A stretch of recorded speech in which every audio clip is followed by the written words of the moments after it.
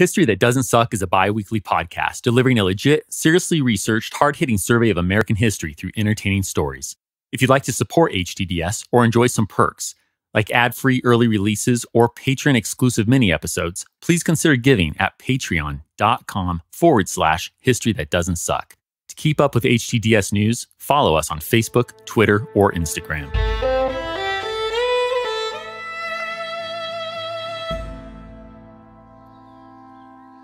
It's the afternoon of June 25th, 1876. As many as 1,000 teepees of a Lakota, Cheyenne, and Arapaho village sprawl across the prairie. Its 6,000 to 8,000 inhabitants are enjoying a relaxing day. They are currently at war with the United States, but no one is expecting an attack presently. U.S. troops should be at least a day's travel out. Women are preparing food and chatting. Young men are watering their ponies or playing the hoop and pole game. Still others are sleeping in after a late night of celebratory dancing. As the hot afternoon sun beats down, kids are swimming in the river at the village's edge. These tribes and many other indigenous peoples of the Great Plains call it the Greasy Grass. You might know it by another name, though, the Little Bighorn River. But the mood of leisure comes to an end around 3 p.m. They are charging! The Chargers are coming! A messenger yells. Scared and still naked from swimming, children run back to camp searching for their mothers. The mothers dash around searching for their children. Fathers and young men scramble for their ponies and guns. Approximately 150 men, 130 or so cavalry accompanied by 2 Crow and 20-plus Arikara scouts, charge north and downriver toward the Lakota Cheyenne village. The indigenous scouts are in the lead and begin to gather Lakota and Cheyenne horses to prevent their use in battle. At the same time, Battalion Commander Major Marcus A. Reno instructs his blue-clad troops to stop. "Halt! Prepare to fight on foot! Dismount!" he hollers. With every 4th man holding horses, the cavalry form a skirmish line a quarter mile or so short of the village's southern end. It's a wise choice. They're grossly outnumbered. But in truth, the major and his men don't know that yet. So why the caution? Well, some, like Sergeant Charles White, will later report that Marcus and other officers have been hitting the flask pretty hard. So the decision is more likely born of whiskey than wisdom, but whatever the cause, the major fears he's charging into a trap. They'll approach on foot. Multiple things now happen at once. 2 rookie cavalrymen who couldn't dismount or control their scared, galloping horses fly into the village. They're pulled down and killed. Meanwhile, the cavalry's indigenous scouts find a group of women and children in a wooded area near the river. They kill 10 of them. Unaware of this and unsure what to make of the cavalry's sudden dismount, Lakota spiritual leader Sitting Bull rides out to see if he can parlay a peace. Bullets rip through both of Good Bear Boy's legs and Sitting Bull's beloved gray horse. The bereaved spiritual leader calls to his men. "My best horse is shot. It is likely they have shot me. Attack them!" The 2 sides exchange fire. As guns crack, more village defenders gather. Soon, as many as 500 Lakota and Cheyenne warriors are engaging the cavalry as they spill from the open prairie into the trees near the river's western edge. As of 3:45 p.m., the fighting's drawn to a stalemate. But that's about to change. With his body covered in yellow war paint and dots of white, a Lakota leader charges out. He's armed with a stone-headed war club and a Winchester carbine. Think short-barreled rifle. An excited cry goes through the village. "Crazy Horse is coming!" A legend in his own right on the battlefield, Crazy Horse rides before his fellow Lakota and allied Cheyenne, urging them to save their shot. He wants to let the cavalry fire until their guns overheat and jam up. With this new strategy, they wait as the cavalry continue to fire. After several minutes, Crazy Horse is satisfied. It's time to attack. He yells out to those with him, "Here are some of the soldiers after us. Do your best and let us kill them all off today, that they may trouble us no more. All ready? Charge! Hook ahead!" Hundreds of Lakota and Cheyenne gallop forward. Despite having suffered hardly any casualties, the cavalry still on the prairie start to buckle. This includes Battalion Commander Marcus Reno, whom Fred Gerard watches fall back while still throwing it back. To quote Fred, "I saw him put a bottle of whiskey to his mouth and drink the whole contents."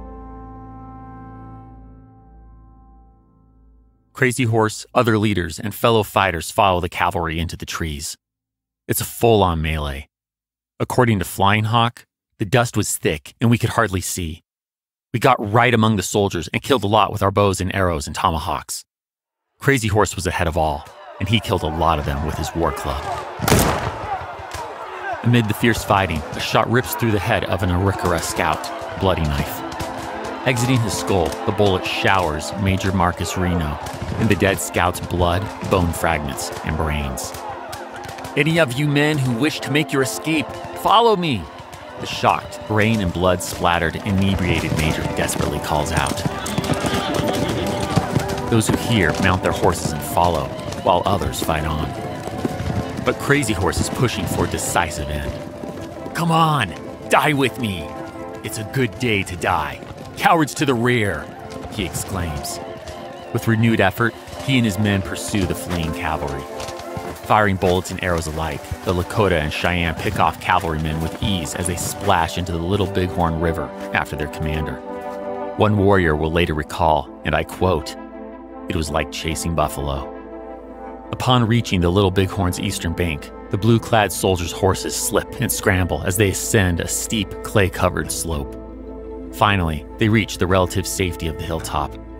Exhausted cavalrymen immediately dig rifle pits and fire a few shots. Some cry as they look down on their dead in the river and woods below.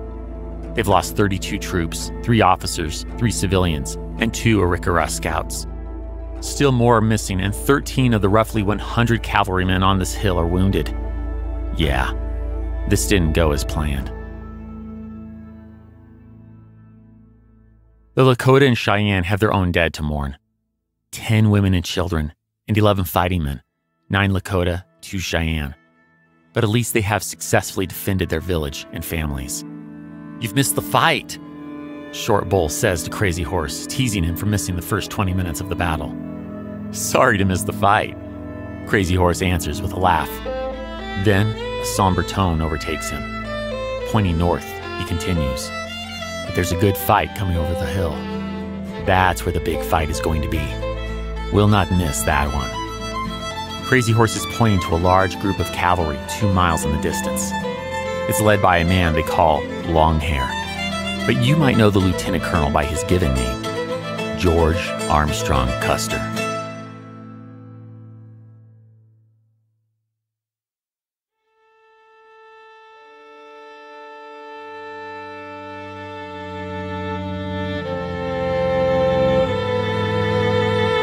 Welcome to History That Doesn't Suck. I'm your professor, Greg Jackson, and I'd like to tell you a story.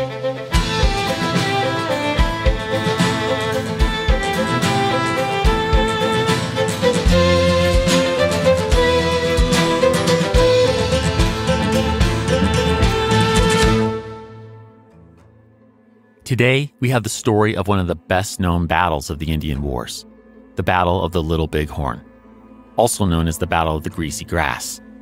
But you may know it by a term that romanticizes the last moments of the U.S. 7th Cavalry's commander, Custer's last stand. But why did this battle even happen? Well, from treaties to Black Hills gold, I'll give you that important background as we examine this battle that is a part of the Great Sioux War. As we go, I'll introduce you to some important indigenous nations, as well as key players like George Armstrong Custer, Sitting Bull, and Crazy Horse. Then we'll get to the battle itself, and of course, contextualize what happens to George Custer and his men. Then finally, we get to one last sad chapter, the suffering of the Lakota, Cheyenne, and Arapaho in the battle's aftermath. We have a lot to do, so let's head back nearly a decade to the year 1868 and situate ourselves so we can follow how this fateful battle ever came to be. You know how we do that?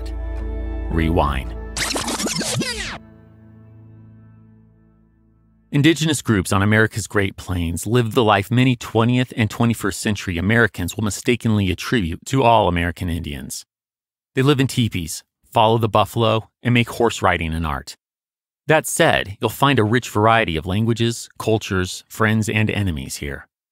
We're going to interact with at least 4 such groups meaningfully in this episode, so let me introduce some of them. I'll start with the largest group, the Sioux Nation's Lakota people. Do you remember my explanation of the Sioux during the last episode? No worries if you don't. Here's a quick refresher. In mid-19th century America, the Sioux divide into three major groups. Going from east to west, they are the Dakota, originally of Minnesota, now in eastern Dakota Territory, as you likely recall from last time. Then comes the Nakota, who live more centrally in the Dakota Territory, just east of the Missouri River. And finally, the Lakota. This group spans the western portion of the Dakota Territory and continues well into Wyoming Territory. With a population of perhaps 20,000, the Lakota are roughly half of the entire Sioux population. The Lakota also further divide into 7 smaller and quite independent subgroups. I won't list them right here. I realize that could get a little overwhelming to remember in a single episode. But when you later hear me describe a Lakota, say Crazy Horse, as an Oglala Lakota, you'll know the adjective is his subgroup. Likewise, keep in mind that when you hear Sioux, that could be a synonym for the Lakota, or a reference to them coupled with other groups.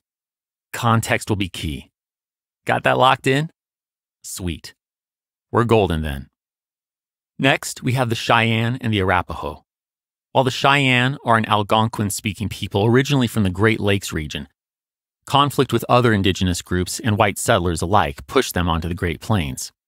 Here, they bumped into the entirely distinct and separate Arapaho people. In time, these two peoples developed a unique sign language that came to be used by various Great Plains tribes to overcome linguistic barriers. The Cheyenne and Arapaho also fought together against the westward-moving Lakota for control of the game-filled mountain range located in the western portion of the future state of South Dakota.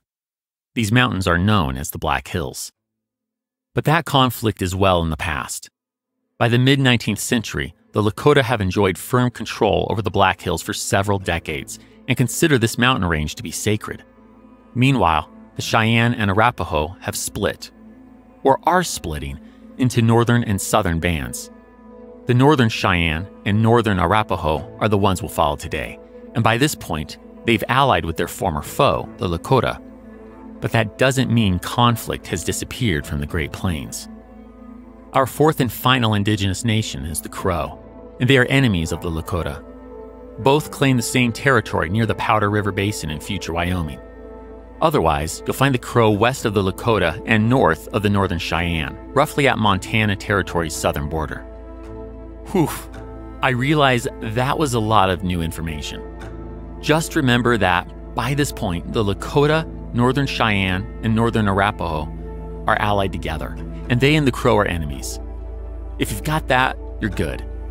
So now, let's start to trace the current conflict between the Lakota Alliance and the United States. It's April 29th, 1868. Leaders from the Lakota, Northern Arapaho, and the United States are gathered at Fort Laramie in what is just months away from being organized as Wyoming Territory. They're here to sign a treaty. Now, leaders from these and several other indigenous tribes, allies and enemies alike, signed another treaty with the U.S. near this same fort back in 1851. It said the United States may build forts in Native American territory to guarantee settlers safe passage along the Oregon Trail and define territory between all parties. But it failed miserably after the discovery of gold in soon-to-be Montana territory. By 1863, droves of gold-seeking settlers began breaking from the Oregon Trail at Fort Laramie to follow the new Bozeman Trail's 600-mile path to Virgin City, Montana, right through Crow and Lakota disputed territory. The Crow didn't really mind an American presence as it reinforced the treaty saying this land was theirs.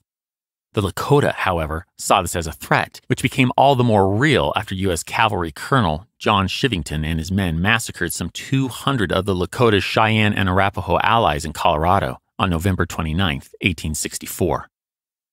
I don't use that word lightly. Sand Creek wasn't a battle. Most of those killed were women and children. The Army used Cheyenne and Arapaho toddlers for target practice. Captain Silas Sewell, who refused to participate or let his men participate, later testified against the colonel and was murdered shortly thereafter.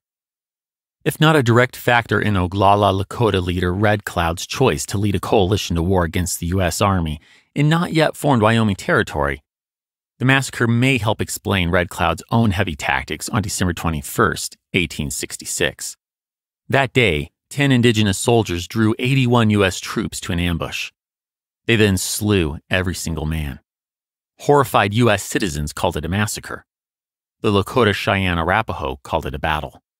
Whatever you call it, Red Cloud not only won the day, he won the war. So now, in 1868, Red Cloud's war has brought on this new treaty.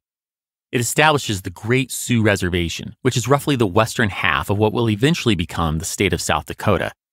And crucially, it includes the Lakota's sacred Black Hills. It also shuts down the Bozeman Trail. The land it cuts through, which is just west of the newly designated Great Sioux Reservation, is now dubbed unceded territory.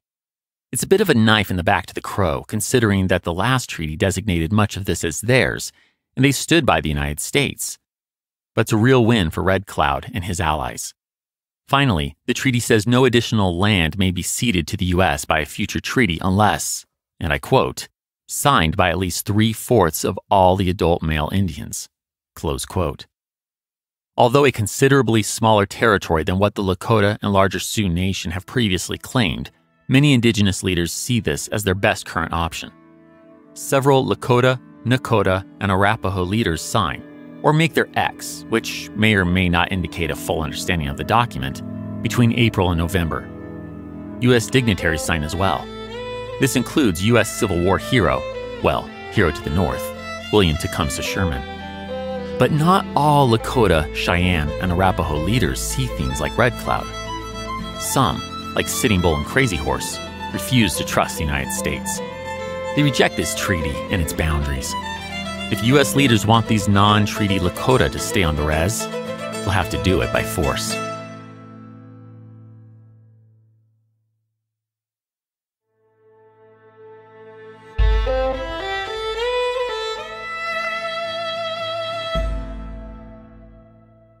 It's now 1874, and the non-treaty Lakota and their allies are really frustrating Philip Sheridan. I know, it seems like every time we turn around, this U.S. Civil War hero, again, hero to the north, is in our post-Civil War episodes. It's true. The short, barrel-chested, handlebar-mustached general bounces from reconstructing the South to the Indian Wars. So here we are again, with Phil. Now, as I said, he's frustrated. Since non-treaty Lakota do not recognize the 1868 agreement, they are continuing about their life without concern for its boundaries. This means raiding and fighting against their indigenous enemy, the Pawnee, as well as white settlers and others involved with the Union Pacific Railroad on lands these Lakota do not recognize as ceded. It doesn't help that Phil has no particular love for Native Americans. The war-hardened general is alleged to have once declared, quote, "The only good Indians I ever saw were dead." Close quote. Thankfully, his answer to this situation is more measured than that rhetoric. "I thought it would be the best policy for the government to surround this reservation by large military posts to ultimately keep the Indians within its bounds and the white people from encroaching on its limits." Phil likes rules, clear expectations, and compliance. Using coercive means to keep the Lakota in and white settlers out sounds great to him.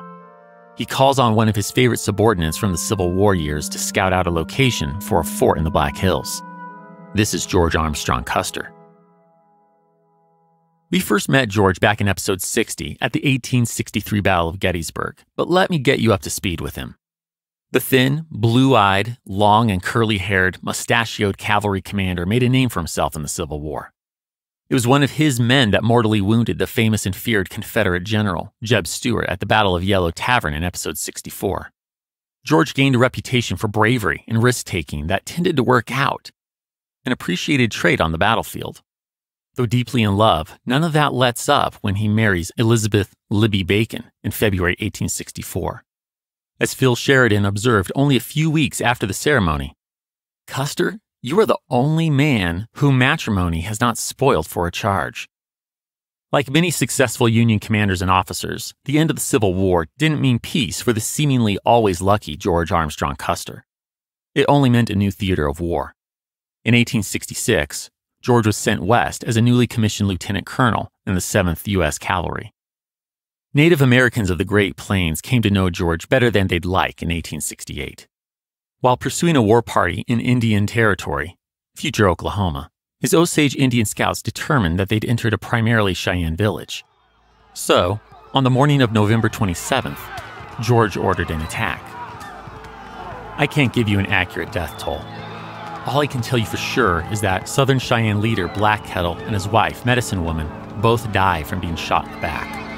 The 7th Cavalry killed an unspecified number of women and children, as well as 675 horses.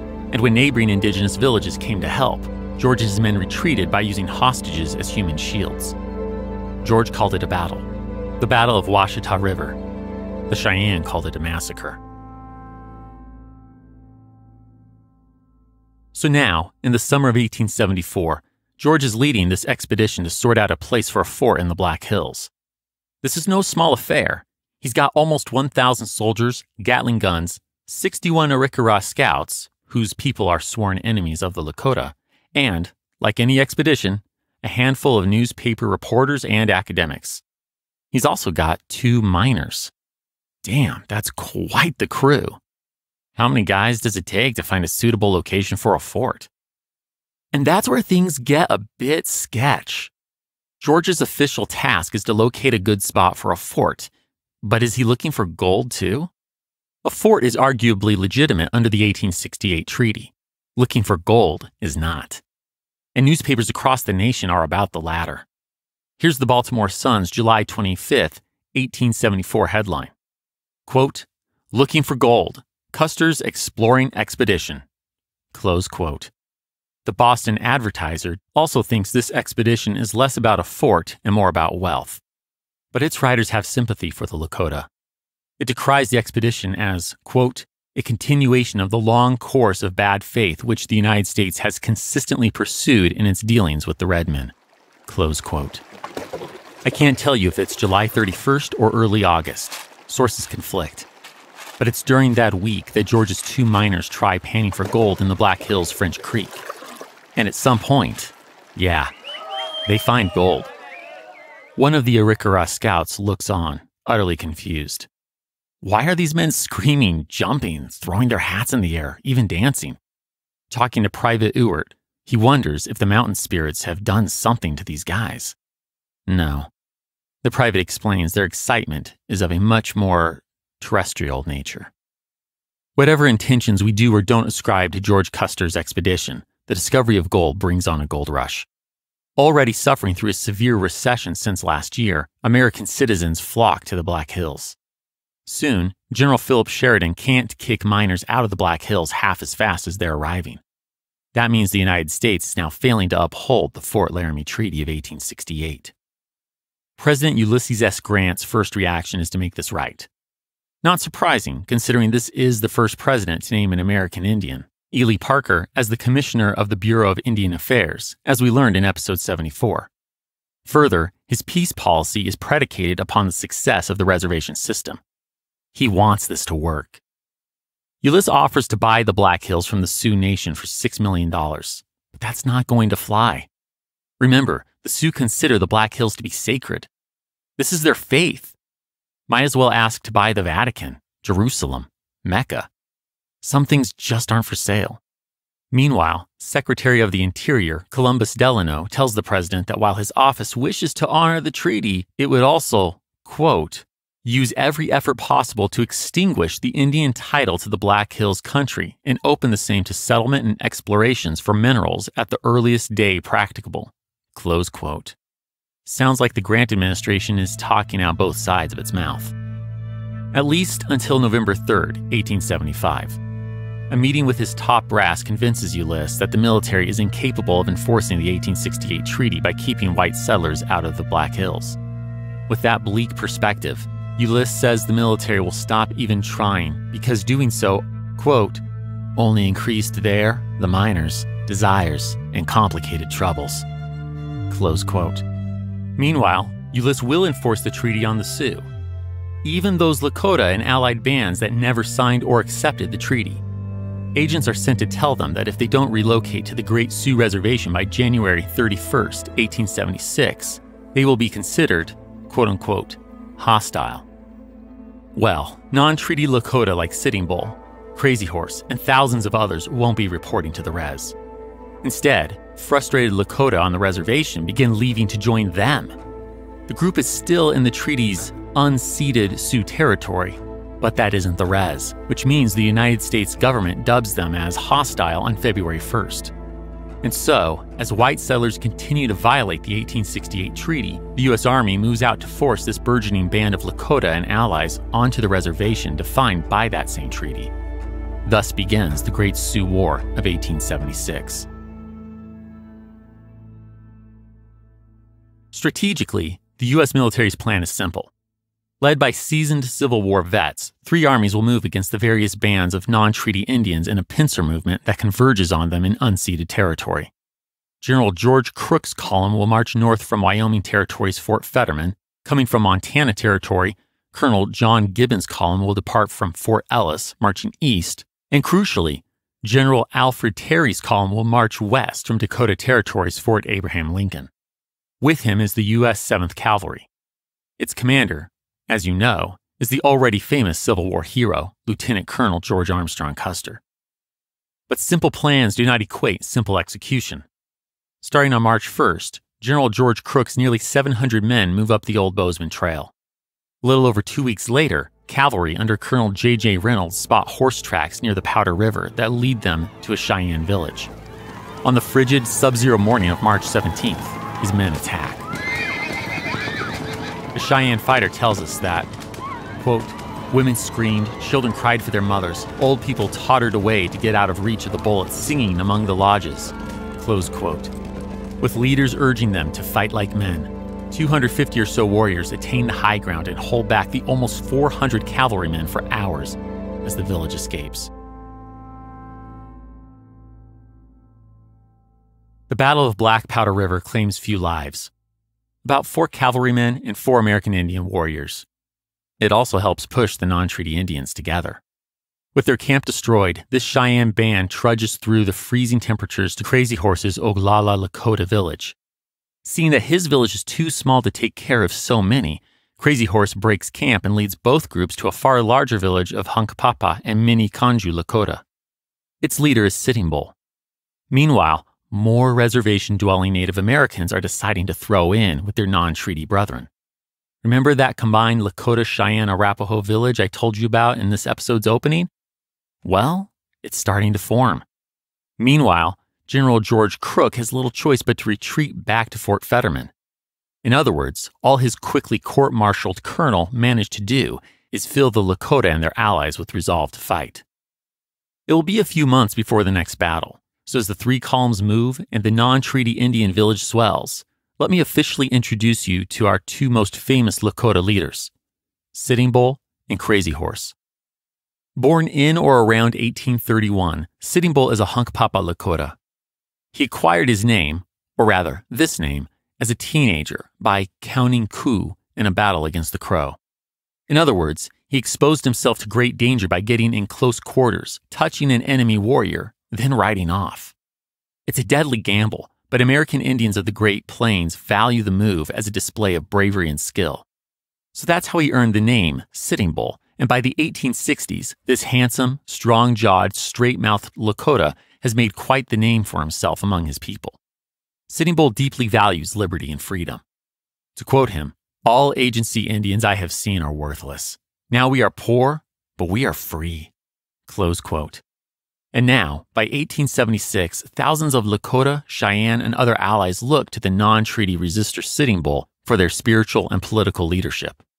There are many other important leaders working with Sitting Bull, like fellow Hunkpapa Lakota Chief Gal, Oglala Lakota Hay-Dog, or the Cheyenne leaders Lame White Man and 2 Moons. But the most famous figure working with Sitting Bull at this point is Crazy Horse. The details of Crazy Horse's childhood are less than clear. He was born somewhere around 1840 to parents from 2 different Lakota bands and lived among at least a third. Nonetheless, he is associated with his father's band, the Oglala Lakota. There are a few different accounts of how he acquired his name, but the one I find the most convincing is that, as a teenager, he returned from a battle with another tribe with 2 scalps. Overcome with pride at the skill and bravery this displayed, his father, who was already named Crazy Horse, gave his own name to his young son. His skill and shrewd battle tactics are proven again and again in battle against enemy tribes and the United States. For instance, remember when I told you that 10 warriors lured William Fetterman and 80 other U.S. troops to their deaths during Red Cloud's War? Well, Crazy Horse was one of those 10. His choices off the battlefield aren't so great. A few years ago, he ran off with a married woman. Her husband then shot Crazy Horse in the face. Miraculously, he survived. The whole event was scandalous, and Crazy Horse lost status with his people, but he's still a leader of sorts. I mean, the young-looking warrior with a curiously light complexion and hair down to his hips is simply unmatched on the battlefield. No one can overlook that in these perilous times. And so, in 1876, as winter gives way to spring, Sitting Bull's non-treaty village continues to grow as Lakota, Cheyenne, and Arapaho flock to it. Soon enough, it consists of thousands of people, including some 2,000 or so warriors, and in June, they get a good spiritual sign. With the village camping by the Rosebud Valley River, Sitting Bull begins the 2-day, 2-night ritual Sundance on June 6th. This is an annual ritual of purification and common among many of the peoples of the Great Plains, but it's especially important this year given the conflict ahead. Sitting Bull purifies in a sweat lodge. He carries out the pipe ceremony. 100 small pieces of flesh are cut from his arms as he prays to the Wankantonka, or as white Americans understand it, the Great Spirit. He faints while dancing and has a vision of upside-down, earless soldiers and their horses falling into the midst of Lakota teepees. When he comes to, Sitting Bull sacrifices a buffalo and interprets his dream. The village will enjoy a great victory, but the missing ears mean their warriors must abstain from taking any prizes off the dead. The village is elated, and victory soon comes. After a few smaller skirmishes, Crazy Horse leads some 1,000 or so warriors out to meet General George Crook. Yes, after getting licked and retreating this past winter, he's already heading northward into the unceded territory. Crazy Horse's army rides 50 miles through the night of June 16th to carry out a sneak attack, and it works. On the morning of the 17th, the Lakota Cheyenne army descends upon U.S. troops and their Crow and Shoshone allies. For 3 hours, the approximately equal in size armies battle it out. Amid the fighting, a Cheyenne man loses his war pony right in front of U.S. forces. It's a perilous position. His fellow warriors assume he's a goner. Well, all but his sister, that is. Ready to risk all for her sibling, Buffalo Calf Road woman rides straight into enemy fire, grabs and pulls him onto her steed, and gallops off to safety. For that act of bravery and display of Great Plains Indian horsemanship, the Lakota Cheyenne Army names the engagement after her, calling it the battle where the young girl saved her brother. The U.S. will name it after the nearby creek, the Battle of the Rosebud. The non-treaty Indian Army sends General George Crook's column on the retreat. Is this the victory Sitting Bull foresaw? Some think so. Others aren't so sure. Casualties were low on both sides. Shouldn't the victory be a bit more definitive? Well, there are two things these American Indian forces don't know. First, they just deflected one of 3 armies, ruining the planned 3-way pincer movement. Second, a far larger engagement with a different U.S. Army is only a week away. The massive, non-treaty Indian village now includes people from all 7 bands of the Lakota and plenty of Cheyenne and Arapaho. They've moved as well. Their 1,000 or so teepees now stretch out a full mile along the Greasy Grass River's western bank, or the Little Bighorn's western bank. Pick your name. They dance nightly, celebrating their recent victory. The village knows there is another army approaching from the east, but few apart from the prayerful Sitting Bull are worried about it. They're sure the army is still a full day's march away, at least. That's right. We're back to where this episode opened. The army approaching the village is the 7th U.S. Cavalry. Yes, Lieutenant Colonel George Armstrong Custer's unit. His commanding officer, General Alfred Terry, has sent the long, curly-haired cavalryman down to the Little Bighorn River's headwaters with hopes he and his roughly 600 men can pursue the non-treaty Indian village downriver, that is, north, and into the U.S. military's waiting arms. It's now approaching noon on June 25th. The 7th Cavalry's Crow Scouts found the village's path last night, and George has had them on the march since. Unfortunately for him, it's been brought to his attention that some Cheyenne warriors have also found his trail. Determined not to let this village slip away, George figures he has to attack immediately. And to that end, He now splits his forces. Now, both of George's top subordinate commanders, Major Marcus Reno and Captain Frederick Benteen, dislike him, maybe even hate him, especially Frederick. He's never forgiven George for leaving a friend of his for dead back at Washita in 1868. But personal relations notwithstanding, Frederick Benteen and his 115 men are to go farther southwest and make sure there aren't any other non-treaty Indian camps down that way. If Frederick doesn't find anything, he's to hook back up with the rest of the army immediately. A Crow scout advises George not to divide his men, but he won't listen. He sends Frederick's small battalion on their way. It's now about 2:30. George has covered several miles, and they've come upon an abandoned campsite. There's a lone teepee left with the dead body of a warrior inside. The dead man passed from wounds at the Battle of Rosebud that sent George Crook's column in retreat. But of course, George Custer and his men know nothing about that. All this George knows is the campfire embers are still hot, so the Lakota Cheyenne village can't be far. He figures he has to move. He splits his forces again. George orders Marcus Reno to take 3 companies of 150 or so men, including Crow and Arikara scouts, and rush ahead at the village. George assures Marcus that he will be right behind to support him. Mitch Boyer, a half-French-Canadian, half-Santee Dakota scout, implores the lieutenant colonel once more not to split his forces. This village really is big. The scout's pleas fall on deaf ears.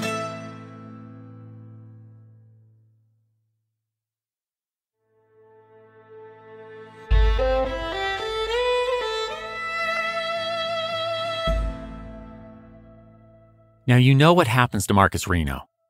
The alcoholic major liquors up and attacks half an hour later, has his men dismount, gets chased into the trees by the Little Bighorn River, then gets chased across it and up the steep clay hill that is the river's eastern bank. By a little after 4 p.m., his failure is as strong as his buzz. But to be fair, George Custer said he'd support Marcus's attack. Instead, the Lakota and Cheyenne saw the 7th Cavalry commander and his remaining forces farther downriver along the hills of the eastern bank. So what's up with that? By support, I don't think George Custer meant, I'm right behind you. This is how should I put this? Overconfident army. At 3 p.m., as Marcus Reno is charging across the prairie to carry out his attack, George and his 5 companies are indeed on the hills of the river's eastern bank, laying their eyes on the distant Lakota Cheyenne Arapaho village. Imagine being one of these just over 200 men. They look at this village of possibly 8,000 and aren't intimidated in the least. They're excited. They've found the Indians. Hold your horses, boys, George calls to his cavalrymen. There are plenty of them down there for us all. Orders are written for 2 groups. George's younger brother, Captain Tom Custer, instructs an NCO to call the pack train, that is, the 100 or so men with their supplies, to come up and provide support. Go to Captain McDougal. Tell him to bring the pack train straight across the country. If any packs come loose, cut them and come on quick. A big Indian camp. If you see Captain Benteen, tell him to come quick. A big Indian camp. George Custer and his 5 companies continue south. Oh, they are getting close to the village. Looks like there aren't even many defenders. They're all busy fighting Marcus Reno's men, who at this point seem to be doing just fine. Excellent. George announces they'll descend on the village. If he can make prisoners of the women and children, well, this could play out as well as the success he had at Washita back in 1868 before the Cheyenne got reinforcements. But he gives one more order before they move out. He tells Giovanni Martini to go get Captain Frederick Benteen. Tell him he's needed. Not confident the Italian immigrant turned U.S. Army trumpeter understands, an adjutant writes the order out so he can hand it to the captain. The letter reads, Benteen, come on. Big village. Be quick. Bring packs. P.S. Bring packs. Things get harder to recount at this point. Dead men tell no tales, as they say, so historians will never know just what George Custer and his men are thinking in their final moments. But I can tell you what the Lakota and Cheyenne are thinking and feeling. Their accounts and military investigations also give us a glimpse into the cavalry unit's last moments. So let's do this as best as we can. Lakota and Cheyenne warriors see the cavalry on the bluffs just across the Little Bighorn River. It's a terrifying and discouraging sight. They all figure they're done for. But Sitting Bull encourages them. The powerful medicine man declares, "We are here to protect our wives and children, and we must not let the soldiers get them. Make a brave fight." It's about this time that Marcus Reno's attack is falling apart. Now in a ravine down Cedar Coulee, George Custer and his officers likely discuss strategy at this point. Do they charge the village? Or do they wait for reinforcements? Seems they try to have the best of both worlds. Captain Miles Keogh takes a wing composed of 3 companies farther north to some hills, where they can watch for Captain Frederick Benteen. Meanwhile, Captain George Yates's wing, consisting of the other 2 companies, goes west down Medicine Tail Coulee. They are just across the Little Bighorn River from the village. Warriors see Captain Yates and his men. A fight ensues. Bullets and arrows fly, and soon, a few cavalrymen drop dead in the river. Historians will later disagree on what Yates's wing is doing. Is this a feigning move, or are these soldiers trying to ford the river and hit the village? I can't tell you. Just as I can't tell you which wing George Custer is with. A Cheyenne account will later say a buckskin-clad officer is in this fight and that he's shot. This is what George Custer is wearing, but it's doubtful this is him. His Remington rifle uses brass-cased cartridges, not the usual copper, and let's just say we're going to find a lot of brass casings elsewhere on the field. Either way, Captain Yates's wing retreats, ascending another ravine called Deep Coulee. He and his men reunite with Miles Keogh's wing just before 5 p.m., meaning George Custer and his 5 companies are all back together on a hill. As George is, I assume, considering the next move, hundreds of warriors are silently moving toward his unified companies. They attack sporadically at first. An isolated shot strikes a U.S. soldier. An arrow seems to drop from the sky. The cavalry can't even see them half the time or more. Then the attack picks up. Warriors' arrows sing, their guns crack. Some 300 of them have repeating rifles superior to that of the cavalry. These projectiles fall on the U.S. cavalry like rain. They dismount, form lines, and fire back. But between the night march, long rides, and now, growing fear, they're shaking like leaves. Worse still for them, they make great targets. They stand out in their blue uniforms on the top of the hill, and warriors just keep appearing. I can almost feel the terror rising in them. I can almost hear them screaming. And I can just imagine them thinking, "God damn it, where is Frederick Benteen?" George Custer makes a move. With a meager 70 men, he charges toward the river. We can only assume he's still thinking that, if he can ford it, he can take captives like he did at Washita and get this far larger army to yield. They don't even make it to the water. Cheyenne warriors unleash more bullets and arrows on them. George and his men flee back up the slope, more of them dying as they go. But it's not like things are better up here. Miles Keogh's wing is still getting slaughtered. The captain's command includes George Custer's brother-in-law, Lieutenant James Calhoun. James and most of his men die on the hill together. From now on, the geographical feature will bear his name, Calhoun Hill. Bullets and arrows continue to rain as those few who survive the slaughter on Calhoun Hill flee to their wing commander. It does no good. Here, on the edge of Battle Ridge, the cavalrymen are shot down rapidly as Crazy Horse and Sitting Bull's nephew, White Bull, charge back and forth through the blue-clad ranks. The overwhelming numbers and work of death has taken reason itself from the U.S. soldiers. They fire in the air and at the ground. Some are just frozen, petrified with fear. Standing Bear will later say, "I really felt sorry for them. They looked so frightened. Many of them lay on the ground with their blue eyes open, waiting to be killed." Not all feel such sympathy. More are overcome with grief and rage at how they've suffered for years at the hands of the U.S. military. Or even today, Chief Gall wants blood for his 2 wives and 3 children killed just this afternoon. No surrender or plea for mercy will be accepted. In the words of Gall's fellow Lakota, Ironhawk, these white men wanted it, they called for it, and I let them have it. Captain Miles Keogh falls dead in a literal pile of bodies. Meanwhile, George Custer's group is back on top of Battle Ridge.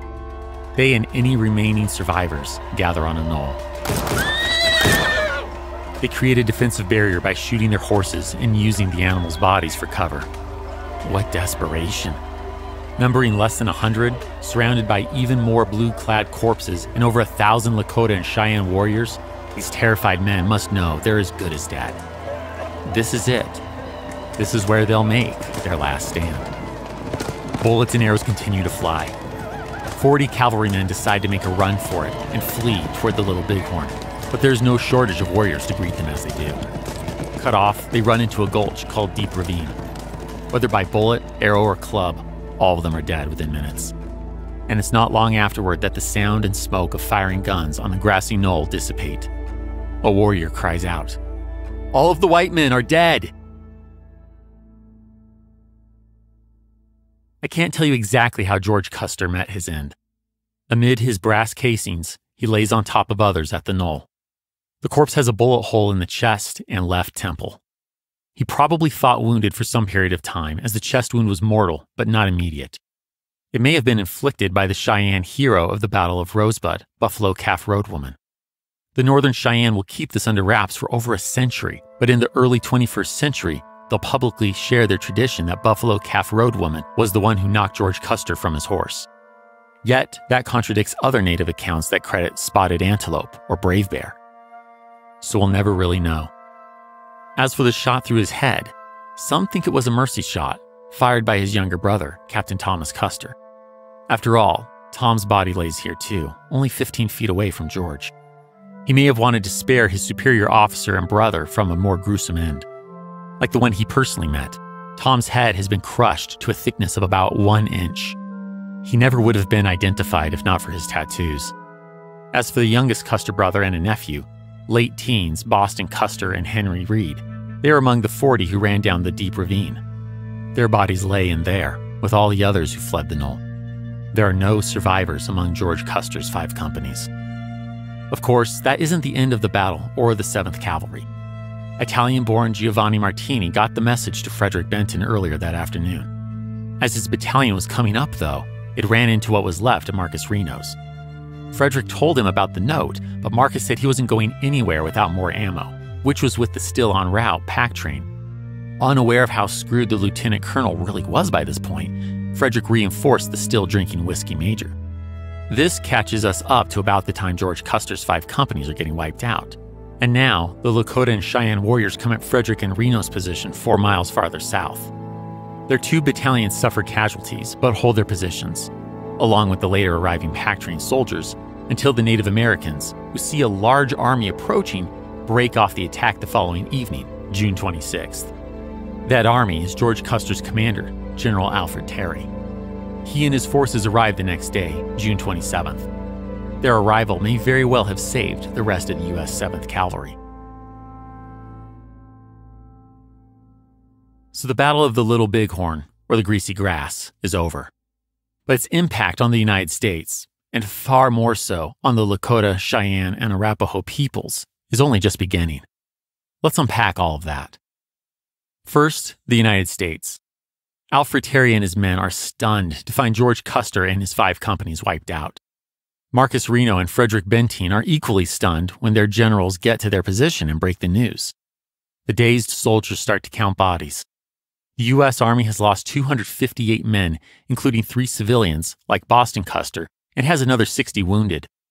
Compare that to just over 30 Lakota and Cheyenne warrior deaths and 10 innocent women and children.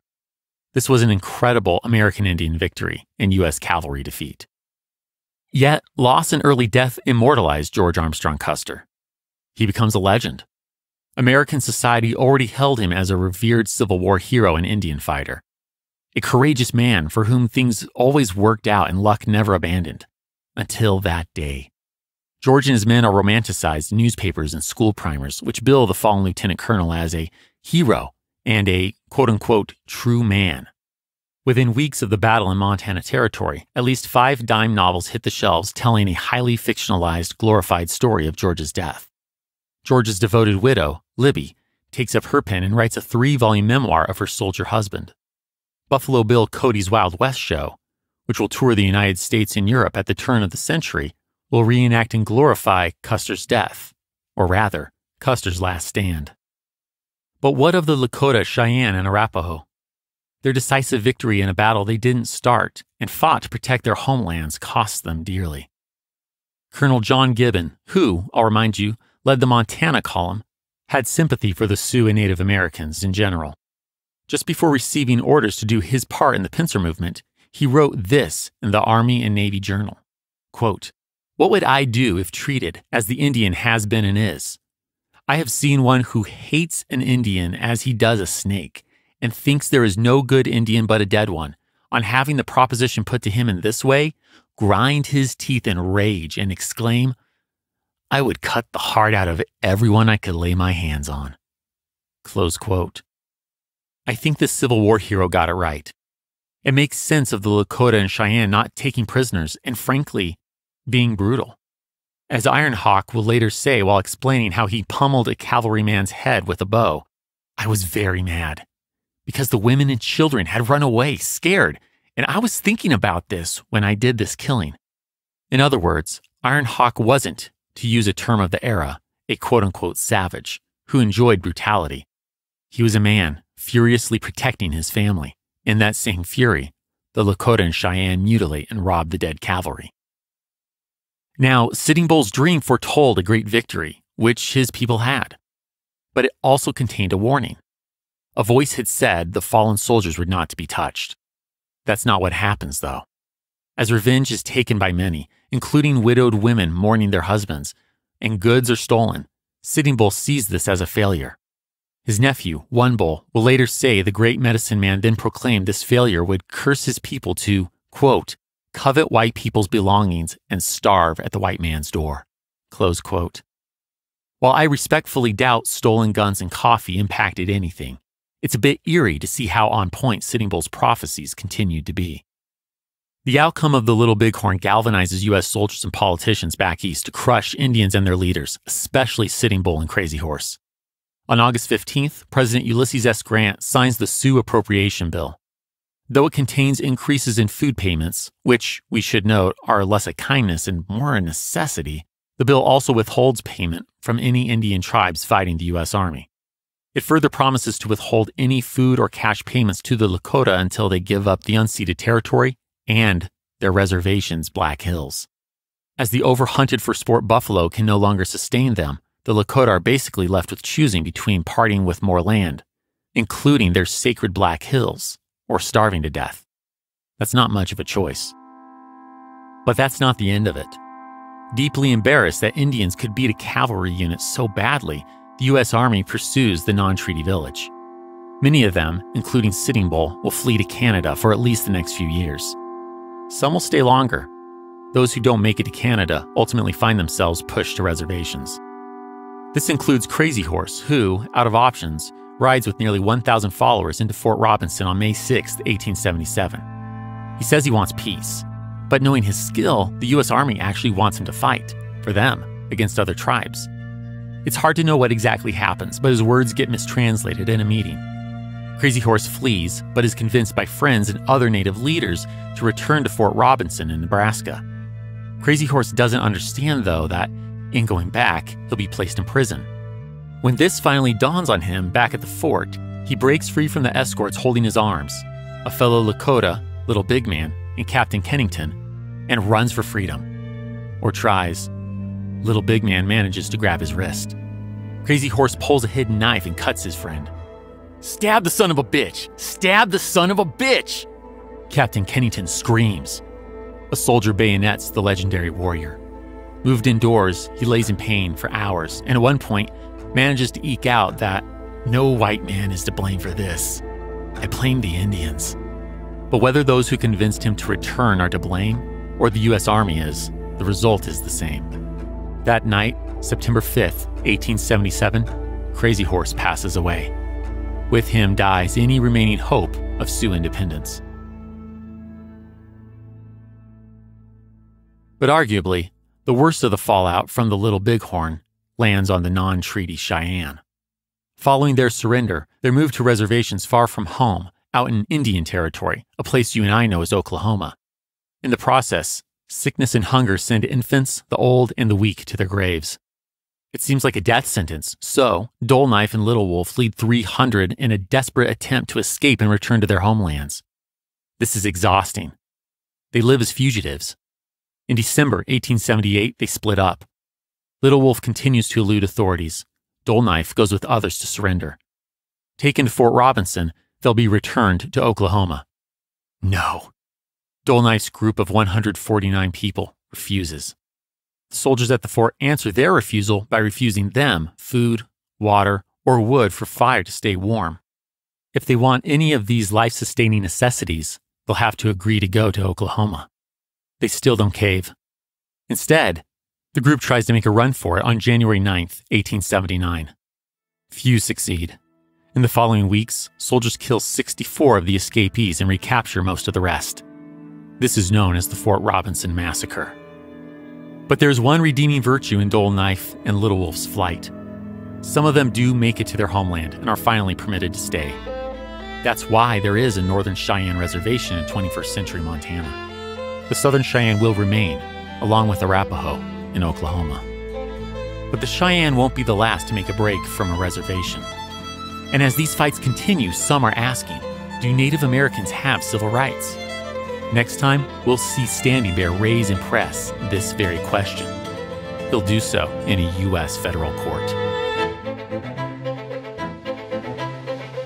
History That Doesn't Suck is created and hosted by me, Greg Jackson. Researching and writing by Greg Jackson and CL Salazar. Production by Airship. Audio editing by Molly Bach. Sound design by Derek Behrens. Theme music composed by Greg Jackson. Arrangement and additional composition by Lindsey Graham of Airship. For bibliography of all primary and secondary sources consulted in writing this episode, visit htdspodcast.com. HTDS is supported by fans at patreon.com/History That Doesn't Suck. CL and I are beyond grateful to you kind souls providing funding to help us keep going. Thank you. And a special thanks to our patrons whose monthly gift puts them at producer status. Zach Ashton, Will Caldwell, Christopher Cottle, Jason Karstens, John Frugal Dougal, Keith Downer, Bob Drazovich, Duke Dukelis, Michael and Rachel Ercolini, Drew Hill, Andrew Fortunati, Lee Goldman, Brandon Hallett, Bryce Hancock, Brad Herman, Dex Jones, John Leach, Chris Mendoza, Jeffrey Moots, Sean Reagan, David and Alexander Sharp, Brandon Shaw, Scott Slaymaker, TJ Walker, Megan Ward, and Doug Woodall. Join me in 2 weeks where I'd like to tell you a story.